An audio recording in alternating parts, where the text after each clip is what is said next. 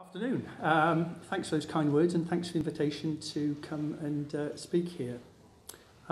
Before I start, I'd like to begin by acknowledging the territorial owners of the land on which we meet today, and I would like to pay my respects to elders past and present. As was mentioned, I've served 30 years as a police officer. I actually retired in 2012. And at midnight in the UK, on the day I retired, I was actually on the beach at St Kilda. I was drinking a coffee and I did have a coat on, but I didn't tell my colleagues that. As you'll see from the slide, that's proof of my SITDED credentials. I was a designing out crime officer as well as a designing out crime officer manager. And I was responsible for the security involvement in the Cardiff City Football Club stadium, which was the first sports ground in the world to achieve secure by design status. A little bit of background, and apologies if I go into too much detail or not enough detail. I've put 4 or 5 presentations together to give a little flavour of what's going on in the UK, and I've assumed quite a low level of knowledge because I understood that there were people from lots of different agencies here. Many of you who may not have been involved in problem solving before. So I'll go into it in a little detail. As was mentioned, my boss is Chief Constable for England and Wales. The map of the UK on the left-hand side clearly shows parts that are missing on the map on the right-hand side. People haven't mentioned Wales when they've gone through the countries. Wales is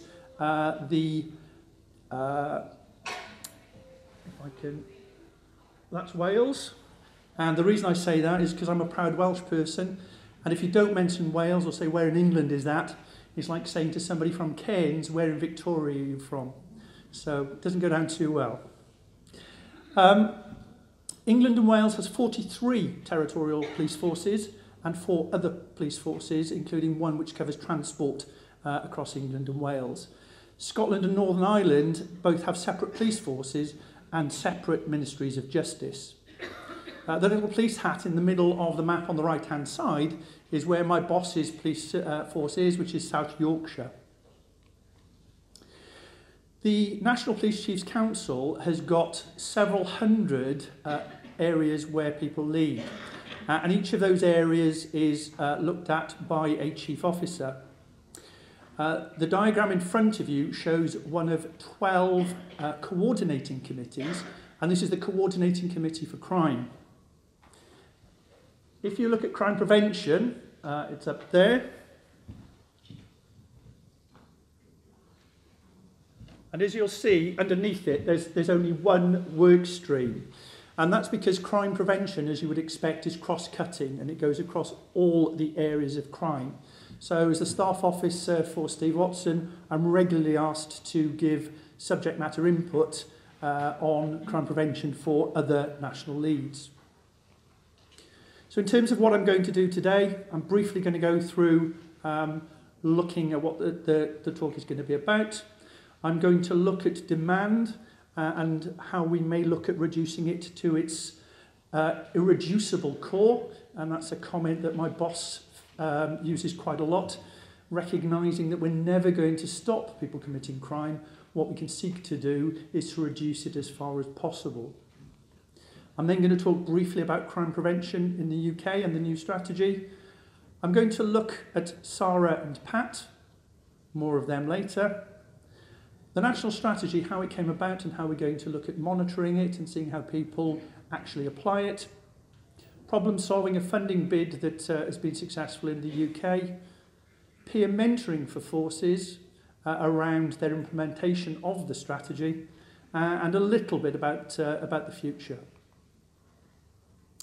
So, knowing our demand, HMIC FRS, Her Majesty's Inspector of Constabularies, Fire and Rescue Services, so it's the inspection body that looks at both police services and fire services in England and Wales, has recently put some information out on demand.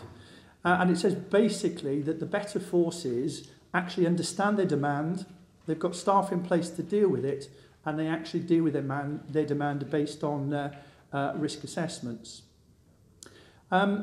We do have internally generated demand, and police forces are continually thinking about the demands that they place on themselves and whether it's actually what the public want. So I was thinking about some issues in Australia which perhaps don't apply to the UK, and one I came up with was jaywalking patrols. So I haven't got any answers, but does it make people feel fuzzy and warm if they're reported for jaywalking? What do they say to their colleagues and friends? But does it reduce accidents? And again, there was an interesting talk yesterday on behavioural science. Haven't got the answers to that, but in terms of demand, is that something the police service need to keep doing? It may be, it may not. I don't know where the evidence would lead us to.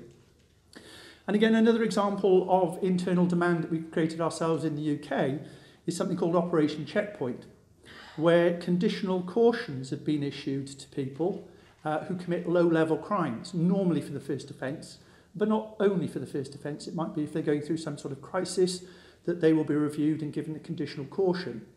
That becomes quite resource intensive, and what happens is they will be peer mentored, and police officers and other key partners will work with them to try and make sure that they don't commit crime again. So actually we're not putting them through the criminal justice system. In some instances we're not giving them a criminal record, and if they haven't already got one, by giving them a criminal record it means that they've got less access to things like jobs, etc. So actually we're creating our own demand by putting resources into it, but all the evidence suggests it's worth it. Again, another one, perhaps some people may need to reflect on here, or certainly we would be reflecting on it in the UK, is the issue of breathalyzers. So Lorraine yesterday mentioned that up to 2/3 of the work that some forces are doing in terms of Australia for breathalyzers perhaps doesn't give as much bang for the buck as the first third. So is that something around your resources that you might look at reusing? I don't know. I don't know what the evidence suggests, and I don't know the strategic policy decisions for doing the breathalyzers that you do. I'll briefly look at skills for problem solving later, but again, we need to look at risk-based analysis within how we deal with policing. So when my boss, Steve Watson, took over South Yorkshire, they just got rid of neighbourhood policing. And what he found was that he entered a service where they had more staff actually reacting than forces twice the size. And yet they still didn't have a footprint in neighbourhoods. So he's looked at that, and certainly he's readdressed that. Because if we haven't got people in our communities who are getting feedback on what the current threats, risks and harms are, how can we effectively deal with and work with those communities to make them safer? Austerity in the UK. I listened to the news quite with some interest night before last about the fact that you're having 3,000 more sworn officers in Victoria. My boss would kill for something like that, from 15,000 to 18,000, I think you're going up. We've seen cuts in the UK of 30%. And we've gone from about 140,000 police officers, sworn officers, to 120. And we've had some really interesting discussions around demand in the UK, where we've had people at a city level, police commanders and local authorities, looking at saying, well, we'll stop doing this, the police will have to do it.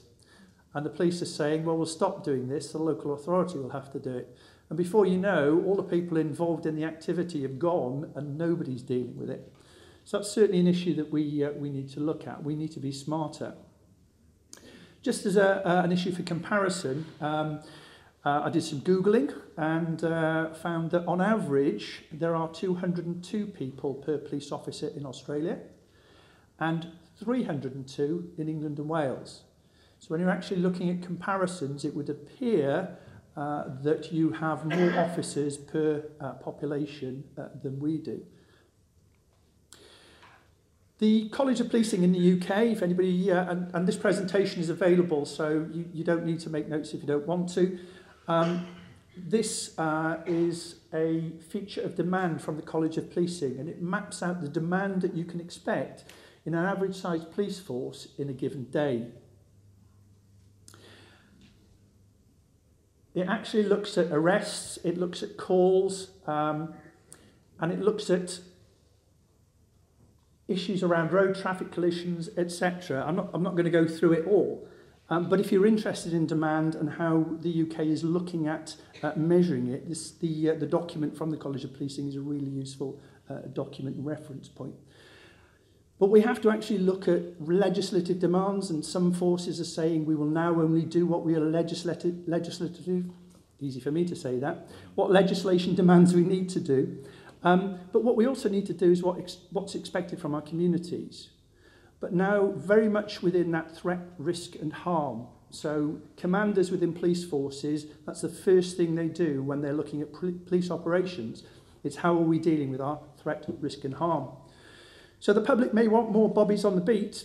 They may want their police stations open. But if we've got officers dealing with those issues, they might not be able to deal with other more serious things, such as child sexual exploitation. It might be of interest to note, because I've looked at the police stations as I go around Melbourne, that in some forces we're actually looking at closing all police stations during the hours of 12 o'clock till 4 o'clock. So we won't have some police station, or some forces won't have 24-hour police stations.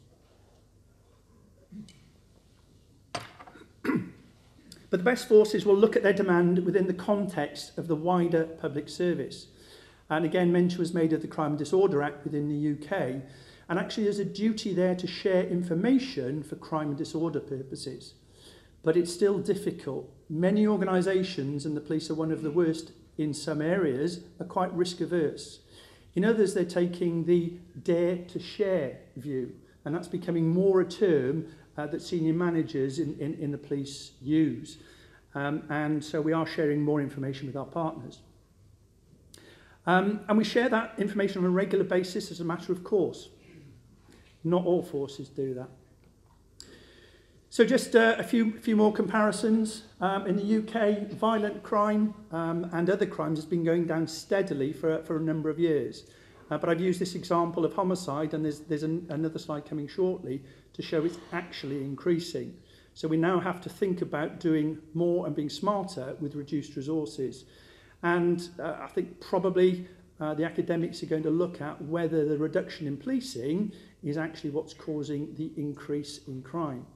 And there's some talk that it may be, but the evidence is not out there yet. And again, a comparison looking at where we are. So as you'll see, homicide within England and Wales and a number of other jurisdictions has gone up considerably. You'll be happy to know that in Australia it's actually still going down. But as we say in the UK, watch this space and don't take your foot off the accelerator. So why problem solve? I'll let you read that.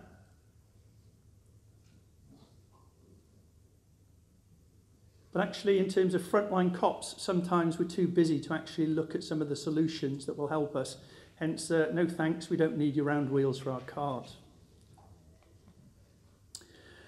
So, why use problem solving? Well, there's a substantial evidence base as to what works in crime prevention, and problem solving and the allied hotspot policing are the only two areas, as far as I'm aware, that academics will say, yes, there is clear evidence to show that as a police approach it works. And in terms of the model that we use, and this is where I mentioned SARA for the first time, a number of forces use different models in terms of problem solving. But what the NPCC, National Police Chiefs Council, have decided is that we will look at SARA as the model that we use to gather data and impart knowledge to forces.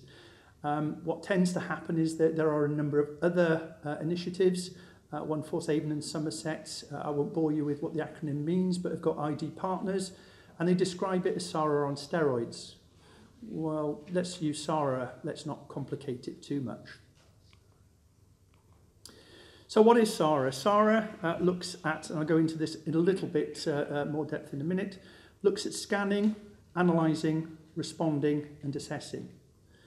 And what the police often do is do a little bit of scanning with police data and then respond with police staff. And we're certainly trying to move away from that, and if we're going to do that, we need far more information and sharing of information from the police to partners and from partners to the police.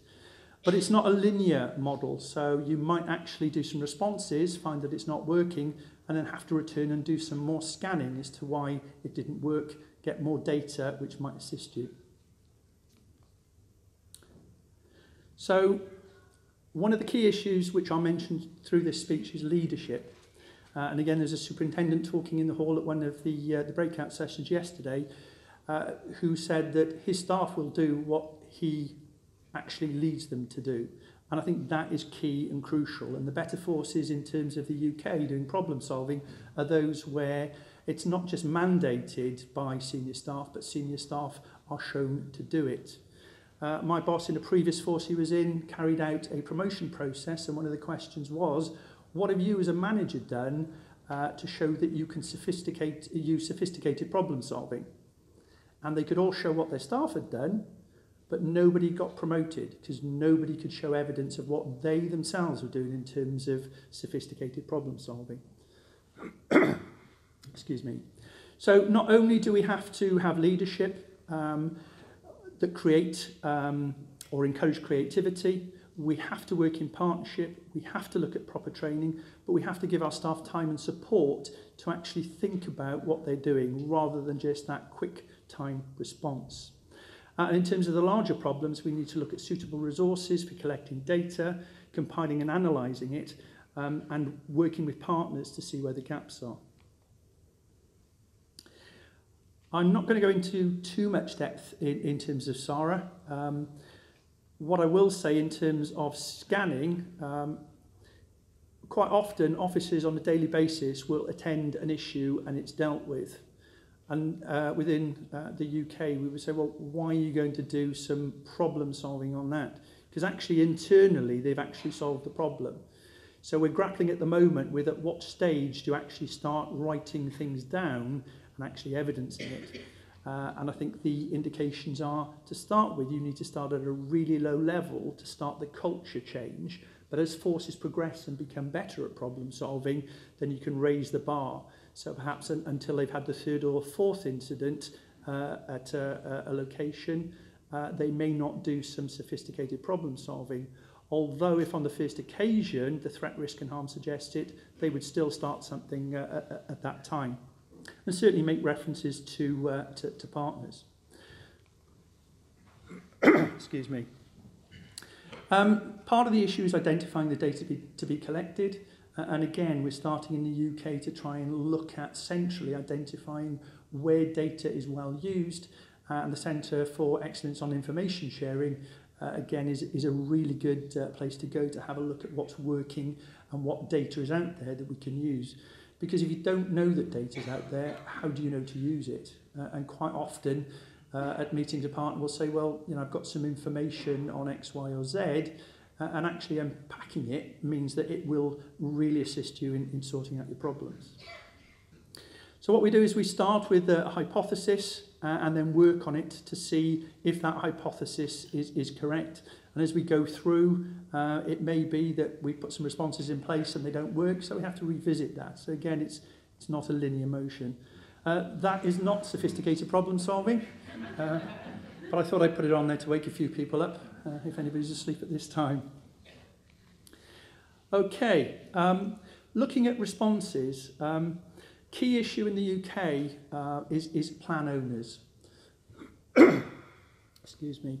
And in most forces, what we're finding is that the plan owners tend to be at a very low level, operational level, and they will be normally practitioner neighbourhood policing teams. And we're moving away from that, trying to make it more sophisticated. So Durham is one of the forces in the UK that has excellence whenever our inspectorate go and have a look at them. And they have moved to a situation where not only have they got PCs and PCSOs as plan owners, but actually they've also got chief officers as plan owners. So one example of that would be the tasking process in Durham identified that there were a number of children's homes where there were problems, and chief inspectors and inspectors were dealing with them separately. So it was given to an ACC, and when she looked at it, what she realised was a couple of things. One, we weren't dealing with missing persons in the way that we were expected, so as our processes told us we should do, and neither were our partners, so that was soon sorted. But one of the key issues they came up with was that a number of children's homes had been privatised, and the private homes wanted money because that's the business that they're in, and so they reduced their staff. And because they reduced their staff, and the staff were experiencing problems, and the children were experiencing frustration because there weren't as many people to help them with their issues, the staff were told, well, you have to go to a lower level now, and if anybody assaults you or looks like they're going to assault you or they commit criminal damage, you need to call the police. So what was happening was that we've got vulnerable children who were living in their homes, because that's what a children's home is, who were being criminalised because of a change in process as a result of a private children's home trying to make some money. So we have an inspectorate called the Care Quality Council in the UK, which looks at children's homes, and they had actually given these children's homes a good. Following the intervention from the police, they didn't actually close them, but they nearly closed them. The result was more staff, less calls to the police, and a whole discussion about the fact that if you criminalise vulnerable children in their home, what chance have they got of getting jobs and moving on? So the whole issue opened up another thread that was looked at. Excuse me. I'm not going to talk much about assessment because this is probably the thing that police do worst and what academics want so much more of. But again, what we're looking at doing, and I'll explain later, is putting a process in place where we flag up promising things that should be assessed or things that have failed that we need assessment on. And that's a key area because there's so much that we're doing in crime prevention which actually we're not sure works, and some of the things actually don't work. Again, anybody asleep? Not effective problem solving? Okay. So on to Pat now, and this is taken from the Pop Centre, a website in the UK. I'll refer to it later on. It's where I get a lot of good ideas. There's a lot of good information on there.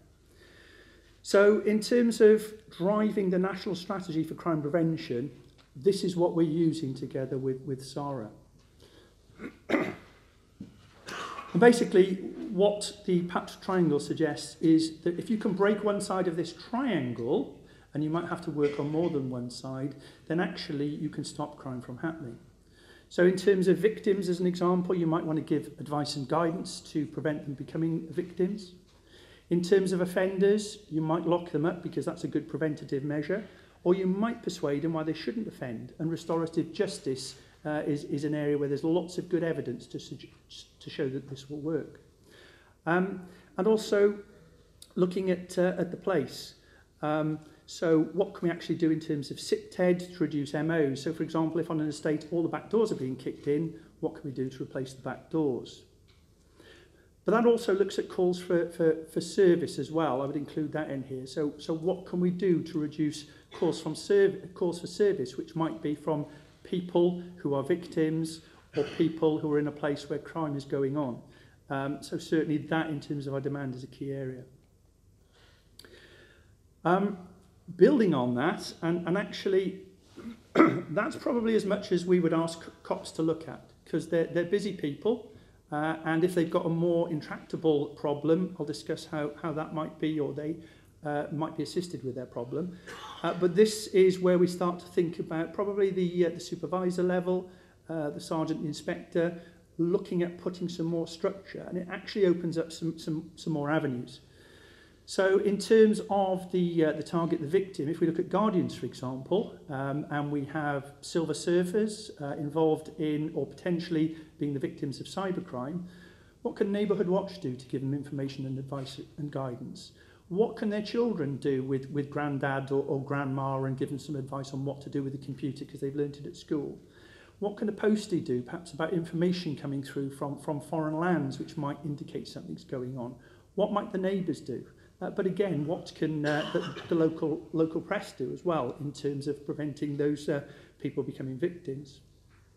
In terms of handlers, if we look at child sexual exploitation, what about the peers of people who are likely to offend? What about their parents? What about the schools? What about taxi drivers? Because again, although child sexual exploitation, a lot of it is committed by adults, young people also commit it. So how can we work on handlers to prevent them committing those sorts of crimes? And lastly, managers. So in the park, who might assist us to prevent criminality in the park? So park keepers, maintenance people, planners, sports people in the park, people who walk their dogs, local businesses. And again, there was a presentation yesterday which showed how local businesses can help. And lastly, something called super controllers, which is something from Cincinnati with Sampson and Eck. And this is people who don't actually deal with the incident, but can have a huge effect.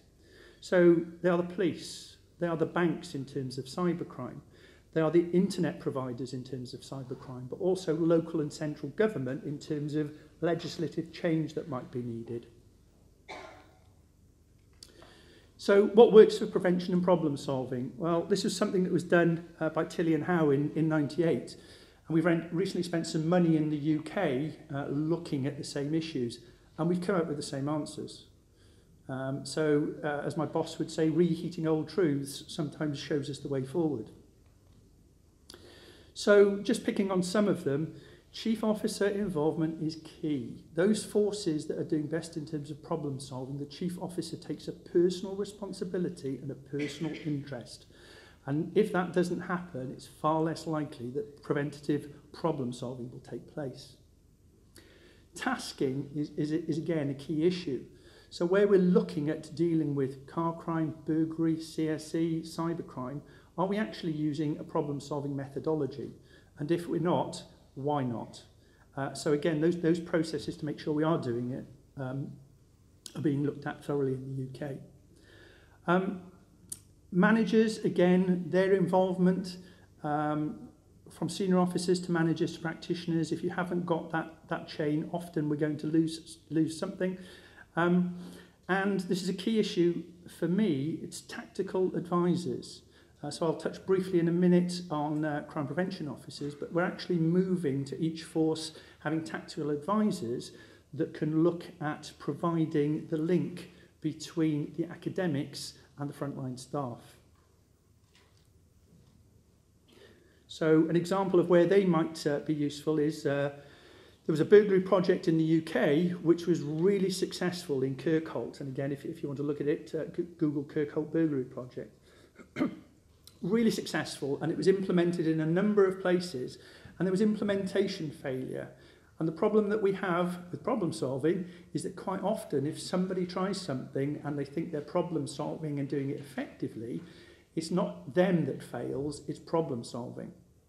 And what happened was Kirkholt was taken to another area, and a BCU commander a police commander tried to implement it. And the difference was that in the first location, the community, the frontline staff had created the project together with that police officer. In the second location, the police officer was telling everybody what to do. And there were a few fingers thrown up at him, and it didn't happen. So it's understanding the context within the issues that we're dealing with. And somebody to advise, not actually do within police forces, is something that we're looking at. And again, training through problem solving. There's no point one force trained 600 people or frontline staff and didn't train any managers. Within 2 years, there was very little obvious signs of problem solving occurring. But it's integrating it across not just frontline, but also around CID, around HR, looking at solving our problems using problem solving. Might not necessarily always be SARA, for those of you who are in the management sphere, it could be Prince 2, but it's actually looking at making sure we do problem solving as we go along. An example of that would be in South Yorkshire. They did some analysis, and 37% of all calls being received by the call centre were from people chasing up what had previously happened. So not only do frontline need to look at those repeat calls, but also the staff in the call centre needs to look at those calls. So can they give advice and guidance? Can they look at systems to let people know what's happening? But further than that, it's an IT solution where perhaps all frontline staff should be giving people their emails, their mobile numbers, so that they can be contactable. And now we're looking at ways, do you have people contacting a station or a certain individual? How do you use that?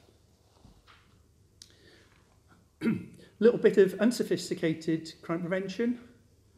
Anybody spot what that's? No? Designing out crime? Can anybody put an F at the end? Or the start of that? A couple of faces have seen it. There we are. If not, it's on the slides. Okay, so why a need for a crime prevention strategy? Well, crime prevention was the first principle of Sir Robert Peel, who invented the Metropolitan Police Force, or was one of the co-founders. And both his first and ninth principle look at crime prevention, and it's key to what we do. So that's on the slides. But no strategy existed, and implementation of crime prevention was really patchy. It was seen by most cops as not something that they were that interested in. It was the area for a crime prevention officer to deal with, and it was locks, nuts and bolts in the main. And for chief officers now looking at threat, risk and harm, crime prevention is all about cyber, it's about terrorism, it's about CSE, as well as those locks, nuts and bolts. So the National Police Strategy, the context is that it works alongside two other strategies, and those are the what. So there's the Home Office Crime Prevention Strategy, which has 6 drivers of crime, which tells us what we need to look at. And locally, the chief officers and the elected police and crime commissioners develop strategies about what they think we should look at. So is burglary high in their area? Is child sexual exploitation high in their area? So that's the what. So the police response, and my boss asked me to put together the how we deal with crime prevention. And that's what the strategy we'll be looking at shortly looks at. So it covers all areas of how we should carry out crime prevention, but it's not a diktat, because my boss is just leading for crime prevention, and he can't tell other chief officers what to do.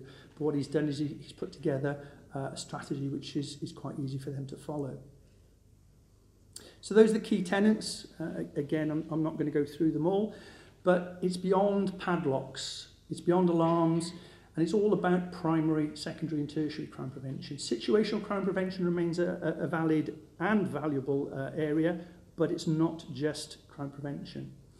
And again, as you see on the bottom, problem solving using evidence will produce positive outcomes. So again, as this gentleman Einstein said, if you can't explain it simply, you don't understand it well enough. So over a 2-year period, we started to pull together a strategy, and looking at the key issues. Again, I'm not going to go through these. If anybody's interested, they'll be able to go through the slides. But the main, the key theme is fewer victims, fewer offences, and less demand on policing. So my boss was the National Police Chiefs Council lead for crime prevention. So what he says is, if he wasn't that, and he'd just been asked to put a strategy together, there would have been far more partnership involvement in this, but he can't tell partners what to do. And also it would have been a problem-solving strategy rather than a crime prevention strategy. So some key issues there: leadership, knowledge, partnerships. And again, coming back to some of those issues later on about staff. There's the strategy. So again, I'm not going to expect you to look at this in detail. If you're interested, you can go through. But every word on that document has been thought about. Is it a what? Is it a how? Is it a should? Is it a could? Is it a must? So all those things were thought about. And police forces shouldn't pick and choose any of those, because Steve Watson's view is, if there's something that needs changing, come to him, we'll have a discussion and we'll see about changing it. Not that we will change it, but we'll certainly have that discussion. And again, police forces being police forces, one officer came to me and said, look, Steve, we want to add 2 boxes. Right, okay. Well, we need to have that discussion. Steve Watson will what are the 2 boxes? Well, we don't know yet, but our chief officer wants us to put 2 boxes so we can say it's our force strategy. Okay, and prevention is really on the agenda in the UK. Within the last couple of months, this has been put forward and agreed as a National Police Chiefs Council objective for the coming year. So I'll read it out: to embed a prevention process and mindset based on problem solving as a core discipline across policing. So we're not just going to play with this. We had a problem solving conference in the UK recently. There were 5 or 6 chief constables who spoke there, the National Chief Police Council's lead, the senior Home Office person, senior person from Her Majesty's Inspector and Constabulary, and other key players, and they all wanted to come along. In fact, I was responsible for putting the speakers together, and I was turning away chief officers, and I had 2 assistant chief constables who were in breakout rooms and not very happy about it, but there we go. Also, in terms of where we're going forward, we've put together a transformation bid, which has been successful in gaining about 8 million Australian dollars. And we're looking at a number of issues. So evaluation and research, there's roughly 3.5 million Australian dollars for that. And we're going to look at research around problem solving, doing some meta-analysis around all sorts of different issues. Neighbourhood policing is going to be key. We've reintroduced our problem-solving awards, which had stopped a number of years ago, and the winners of that will be going to the International Goldstein Awards, which are held every year in America. So what else? Lots of websites mentioned yesterday. What we're looking at doing is trying to put together a portal that we can have knowledge all in one place. Now, it might not be that it's envisaged that portal would not necessarily be the repository, but if there's good evidence of a certain issue, it would take you to that site. So if you go on to the portal, and the best place to look at issues around breathalyzers in Australia, then it would take you to the Australian website. But it's a place that police officers can go and don't have to think about. I think we saw 5 or 6 websites yesterday. I know of 8 or 9. And there are lots that I don't even know are out there, which would be very useful for me in my job. So it's how do we actually access that knowledge? And also we're going to be looking at some accredited training so that people can actually get qualifications which are transferable. What we're also looking is that national network of tactical advisors. So actually to create knowledge and look at evaluating on a very unsophisticated level at forces, so that we can then decide if a more sophisticated evaluation is required to actually add to the evidence base. Because what we tend to do within forces is, if I want promotion, what I'm doing is working. Because I want promotion, and so it's not going to fail. And colleagues think, well, I would use that, but I'm not quite sure, because he wants to be a superintendent, and what's the evidence that it actually works?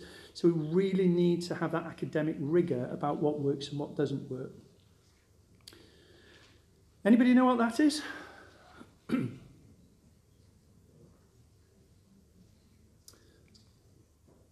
Any clue? It's a Polish second division football club, and that's where the away supporters go. So for those of you who are involved in CIPTED, crime prevention through environmental design, there we go. Look out if you're going to Russia. The World Cup starts shortly, and I think Australia there. Okay, so looking at peer mentoring. Now, what we've developed in the UK is a matrix so that we can go to forces and discuss with them whether they're actually implementing the national strategy effectively. There are 12 areas, and I don't expect you to read all this. I'll touch briefly on some of the issues. There are 12 areas, and in each of them you can get up to 3 points. So 3, 2, 1 and 0 if you're not performing. I'll only touch on the 3s here, but for those of you who want, the slides are available with all the different areas. So in terms of leadership, POP ownership is key. Recently at a meeting in David Powys, one of our police forces, and I went with the team who were doing the mentoring, and they had a meeting with 30 senior police officers and support staff and said, right, okay, we're going to go and have a meeting with 40 of your inspectors, chief inspectors and superintendents. Who is the strategic lead for problem solving? Have you got one? No. Can I have one? Because if you don't give me one, I'm not going to go and talk to your 40 cops, because there's no point. Right, you will have a strategic lead. Who's your tactical lead? So we went through a number of issues, and unless that force had said, yes, okay, we're going to make sure that we put that in place, they weren't actually that interested in problem solving. So that's what's happening. We're going and saying, if you want to follow the strategy, we'll help you, we'll assist you, but you really need to look at the strategy and make sure that you're putting it to practice. And you can't just pick and choose bits of it. You need to look at all of it. In terms of organisation capability, we're actually looking at the whole issue of crime prevention officers. It's my view and Steve Watson's view, locks, nuts and bolts and that initial burglary advice and guidance is not difficult.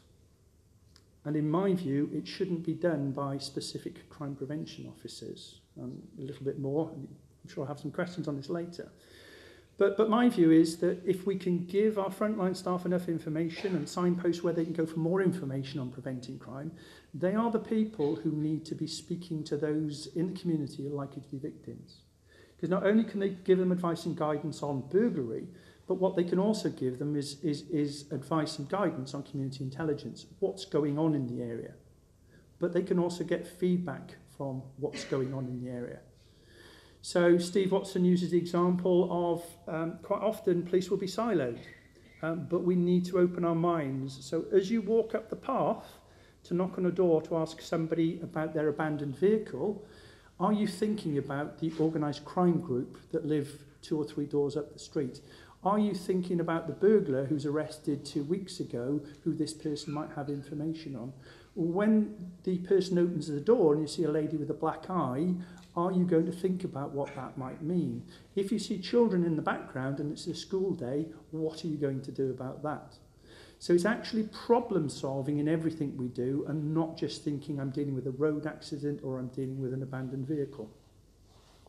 So those frontline staff should be giving advice to everybody they meet if they think it's warranted. So if they go into a house and it's poor security, they should be giving that advice and guidance, not sending an email to somebody who may or may not be able to come out. Touching on the designing out crime officers, again, that's a specialist role. And there's lots of evidence that we've got from the UK that where you have crime prevention officers who are also docos and problem-solving advisors, you get the jack of all trades and master of none. And actually what tends to happen is within the UK, because there's a legislative framework, we want those docos to be able to understand the legislation and have the knowledge. I know there was a presentation yesterday on SIPTED where docos, I think it was in New South Wales, felt they didn't have the information and the expertise. What we've done in the UK is we've actually shrunk the number of people who deal with designing out crime, but we're making them experts. So I previously have had to go to planning inspection appeals, gone to judicial reviews around planning, and that's the level that we need to be at, because if we're not able to do that, and the planners know that, then when they make a judgment about where they're going to actually push for changes to a development, if they've got police officers who they know aren't going to push it, then actually that's the first thing that probably drops off. Tactical advisors, again, the key, and I think they need to be the link between academia and the front line. So to use the analogy at the firing range, and this is from one end of the spectrum to the other, with academics, it's right, we're in the firing range, what's the data? Okay, what's the data? Okay, ready? What's the data? We need some more data. Okay, aim. There's a Campbell collaboration in place. Okay, fire. And with the police, it's ready, fire, aim. And we have to narrow that gap, and so that's why we're looking at the tactical advisors, hopefully filling that position. There's a piece of work done by Professor Fleming at Southampton University, and she spoke to a large number of inspectors and superintendents who said, look, we're into this problem solving, we get it, but we haven't got the time to research it. What they've done in Durham, and we're using it as the national model, is they've got a number of key staff at the centre who will look at assisting all staff to problem solve. And they should have a far better knowledge of all the websites that are out there. So if we're looking at information sharing, they should know what websites are there and how to access them. They know what new data is coming out. And they should also be able to interpret some of the graphs that the academics put out. So again, we had a discussion yesterday about what certain graphs mean. How can we expect frontline staff to understand that? They haven't got the time to actually look at it. So how can we make that link from academics to the frontline staff? And again, another little bit of a bugbear of mine is that academia do really outstanding work and then it goes in academic journals. And how do we access that? But also, how do we distill it so that it's perhaps a two-page report with the key issues that we can then disseminate to police officers? And if we need to pull academics in to give us more information, we can do that. In terms of organisational scanning, as I mentioned, we have that dare to share. Durham have got rid of all their issues around discipline, and they have one tenet: do the right thing. So if you're in court and a child's been killed or a domestic violence has occurred where somebody's been killed, what would the judge or what would those 12 jurors think if they knew what information we all had and we hadn't shared it? In the UK, we've got a little bit of legislation which allows us to share it, but even then, we're quite risk averse. So part of what we're doing here is looking at those experts at the centre to say, look, guys and girls, you've got this information out there, you're dealing with this problem, please use it. Speak to your partners, and if you have a problem with your partners, I know who to speak to within the council or within the partner organisation to push things forward. And again, problem ownership, it's key that we know who our problem owners are. It's identified, it goes through the tasking process, and people are held to account. So actually now we're looking at when we have people joining the police service, have they actually got that problem-solving mentality within them? Are they using it in their daily life? In Cincinnati, there's a really useful bit of community involvement, and I know the legislation is different out there, and you have elected police chiefs. But the community over the last 5 or 6 years with Professor Eck at Cincinnati University have held the police to account, and the police have wanted to take their foot off the pedal in terms of problem solving.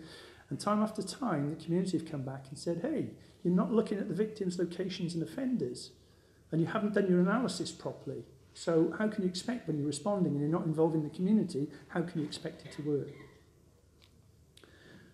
So that is on the slides. I'm not going to go through it. I'm not going to go through that either, but for those of you who are interested, it is there. So just briefly looking at the last 6, partner involvement is key. We have to have partners involved, and often partners will be plan owners. As well as actually being involved, they will actually own the issues. We have to have key measures and make sure that we're looking at it centrally, and also supervisors holding people to account. I'm just looking at the time, thinking what I will say and what I won't say. So, yeah, it's up there. There are 12 issues to look at. If you want to take the time, if you want to speak to me afterwards, those are there. Just briefly, popcentre.org. This is where I go quite often for my information. There were a number of other websites mentioned yesterday, which I also use. But going back in 2004, I first came across primary, secondary and tertiary crime prevention, which is in the strategy, as a result of the first paper in this series, Crime Reduction Matters, by the Australian Institute of Criminology. And there's something about going forward. You've got the 5 Eyes for Intelligence, where the English-speaking England, UK, Canada, America, Australia, New Zealand share information on intelligence. Crime prevention the world over, 90% of it is the same. So how can we share that intelligence and not duplicate what we're doing? So lastly, a little bit of unsophisticated problem solving. A car's gone in the dock. We need a crane. We didn't get a big enough crane. But don't worry, we'll get a bigger crane. And it's working. And finally, oh dear. So when you're problem solving, you need to get your data, you need to get your evidence, and you need to think through what you're doing. So as I take questions, I'll put that up there for people. If you can read it, you may want to reference it if you're asking questions, but any questions?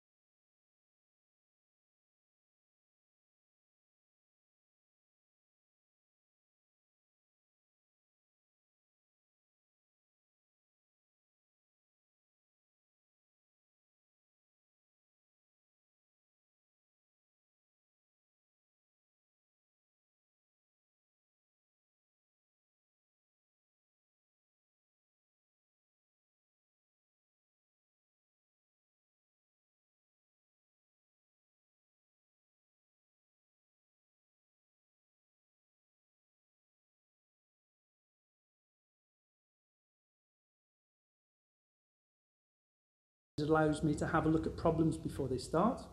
It allows me to look at my resources and partner resources and put them in the right places. It allows me to go to court and show evidence to the court of what has happened, so my officers don't have to go to court. So there's lots of savings there.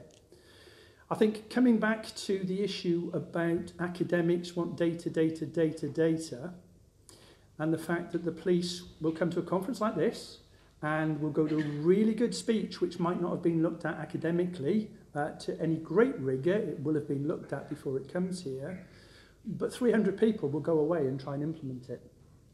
So there's something around the evidence-based policing sits under problem solving, but don't wait until there's a huge base of evidence before you do things. An academic will never look at a lock and say whether it's academically proven to work, but it works. If we've got standards, we know it works, but that's only one piece of evidence that shows it works. And quite often, where we get into problems in terms of the evidence-based policing is people will say, well, just because one piece of evidence says it works, we need more. So evidence-based policing sits, for me, under problem solving. So can we please thank Steve?